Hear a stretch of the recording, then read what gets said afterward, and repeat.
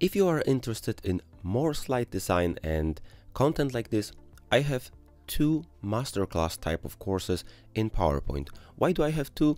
Because one of them has one kind of design and the second has another kind of design, because people who took the first course were asking me if I could, for example, expand my course by a completely different approach. I decided to make it a second iteration because I am updating both the first course and the second course. If you would like to, I can show you the examples that I have. On the left side, the first course teaches all those slides. Apart from that, I of course share some vector icons, and then I expand the course with new slide design, which you can see on the left side.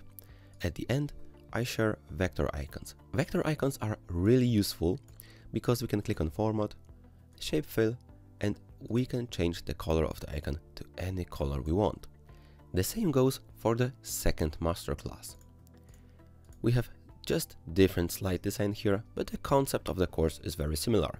We design slide after slide. I show you plenty of PowerPoint functions along the way.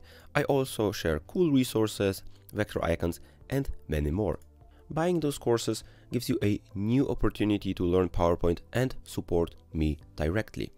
Since you are taking this free class, you can click here on the bottom on the coupon, and if you press here continue, you will get a heavy discount for this course. I recommend that you just read what this course is about, check out the curriculum, which is available here down. You can check everything, what kind of lessons we have, what do we teach here, what am I having here. I teach animation, I teach design, I teach a bit of kinetic typography, template creation, recording and exporting videos. So there is a really lot of things covered. Thank you very much for listening to this lesson. I do not want to hard promote things to you. I just wanted to show you what do I have in my content in case you would like to learn more slide design and get more advanced in PowerPoint. This concludes this section. I hope we see each other in the next lectures.